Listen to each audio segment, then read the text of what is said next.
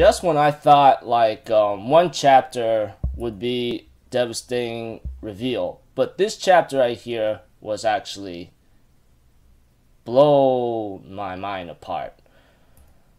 I'm here to give you guys a recap on a new chapter in the Nanatsu no Taizai, or you can call it the 7 Deadly Sins, on chapter 223. Now, this chapter right here showed a lot of what's going on, not to mention what has been going into like detail ever since.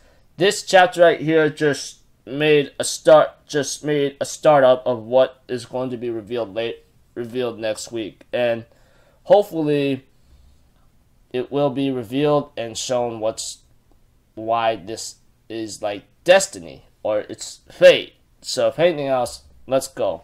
We have to it that Elaine is actually being very weak right now, and Elizabeth is healing her up for the time being. But we also see to it that Elizabeth, Deanne, and Elaine have a little small talk about the memories of 3,000 years ago.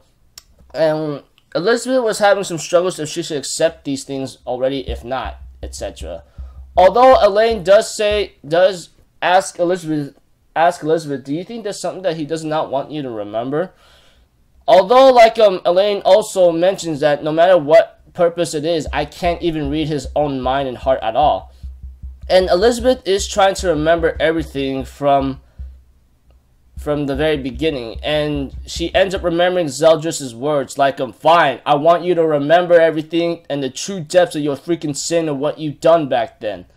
And Deanne cheers her on by saying, go ahead, give it a shot, I'll be rooting for you all the way. It was the same for me and Gother. I'm pretty sure there's some happy memories of you spending with Meliodas a long time ago.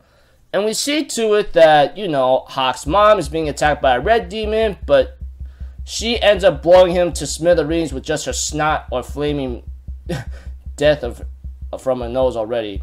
And we see to it that Merlin's really concerned about Arthur, while like Escanor can't do or say anything but just like be in depressed mode for the time being. As for Gother, he ends up remembering some kind of unnatural swelling presence or something about the 10 Commandments, etc., and ends up saying a couple things. We see to it that King is talking with Helbram and asks him where he's been. He goes like, you know, I've been doing a couple things, and he congratulates him about King having his wings, etc. And he ends up saying a couple words that we don't really know if it's either some kind of death flag or we may not see him again. He ends up saying, I mean, it's not like anything's changed between us. You always have been and always will be my best friend. And King's like being confused mode, go like, Helbram.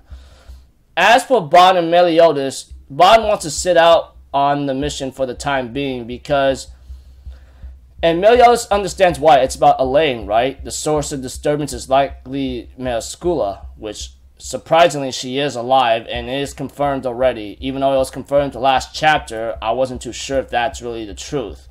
But we have to it that she will not listen to negotiations, and she's been endowed with the faith of the commandment of the Demon King. So inevitably we will have to fight her, but if we kill her, you know. And of course Bond is like realizes that Elaine's at her limit, and if we defeat Meluscula on top of that, it's unavoidable. She will die. And that's why Bond wants to be with her in her last moments, etc. And Meliodas tries to explain like, Bond, I know how you, and freaking Bond interrupts and saying, you know how I feel? You having to let the woman die all over again? You know how that feels? Although Meliodas does know what that feeling is. It was already confirmed like last chapter ago, and because of Zeldris. And we see to it that Hawk comes to Meliodas and says, we got a problem, Meliodas. And he goes like, what are you talking about? And they end up seeing that Elizabeth is struggling and screaming, let go of me, Deanne. I have to let Meliodas right away, let someone know. And we have to it that he has to let Meliodas know that Bazard has been bitten by a werefox or something. Who's Bazard? I don't know. But aside from that, we have to it that Elizabeth ends up telling Meliodas, like, the Knight has sent you a word that Bazard has been seriously injured. And Meliodas is like, don't tell me. Did you just... And Merlin asks Elizabeth, do you remember me or do you know who I am? And Elizabeth says, "Oh, it's been a long time, Merlin. Just looking at, I hardly recognize you because you're so young." Even Diane's like, "What are you talking about?" You know? She even asked Merlin, "Do you still live in Berlin or something? And did you come to see Meliodas today?" Even like Bod and everyone else is really confused about this right now. And Hawk's like, "Elizabeth, look at your eyes." And we end up seeing those goddess eyes as we did every time she has her goddess powers activated. But what's really ugly right now is that like King and Diane is like, "Hey, do you have any idea what's going on?" Even Diane doesn't know. And Bond asks Meliodas, "Do you know Bond asks Merlin about this and says, "Do you know about this?" And Merlin's like, "It's possibly because of Zeldris' magic from when she freed me from the curse." And Diane thinks that Elizabeth might be cursed because it's passed on to her. But Merlin says no. But Meliodas says, "No, it's not that. Elizabeth's memory is starting to return to her." And they go like, "Huh? It's starting to return to her?" Even Diane is very happy about this, etc., saying, "Oh, she lost her memories 3,000 years ago. She wants to get back to her past a long time ago, and it'll be very great." Although Merlin did tell Diane to like shut your mouth or watch your mouth, okay? It's not funny. And Diane's like, "What are you talking about?" And she blames Captain for all this when she tried to talk to him about it. But Meliodas says it's already too late right now because it won't take long until her memories return to her, and once that happens, she will die in 3 days. And I'm thinking in my mind, hold on. When I got into that scene, I was like blown away. I was actually like shocked like hell. Like, I know many days ago there were a couple raw translations, but someone managed to translate a couple of pages of what happened to Elizabeth, and she is bound to die in 3 days, and this confirms it. And even the 7 deadly sins are like, hold on. Bond, Diane, King, and Gother, Hawk, and Escanor are shocked about this, but Merlin kept silent because she knows the whole thing. She's been living over 3,000 years, so we already know. And Diane's like, hey, this is not a joke. Are you serious? And Meliodas explains that this is our fate or destiny. I ain't gonna keep quiet anymore, so I'll tell you all about it. About the true purpose of my 3,000-year journey. I'm thinking in my mind, are you for real, dude? That is beyond belief. So, we get to know the curse of Elizabeth. Although I do not know who gave her that curse, though I may have a good clue. There's only 2 possibilities. Although, like, those 2 possibilities can be wrong of mine. So, it looks like Elizabeth got her memories back. Well, not all of it, but once she gets all of it back, she will die in 3 days, as Meliodas exclaims or explains. And he ends up going to tell the 7 deadly sins about his 3,000-year journey. I, myself, am pretty shocked about this, because a curse like that, to die, like, in 3 days, just having all your memories returned, was actually a shock factor for me. Because I go like, I thought she'd be dead by natural causes or something, etc. Whether it be a death by battlefield or by a certain disease, but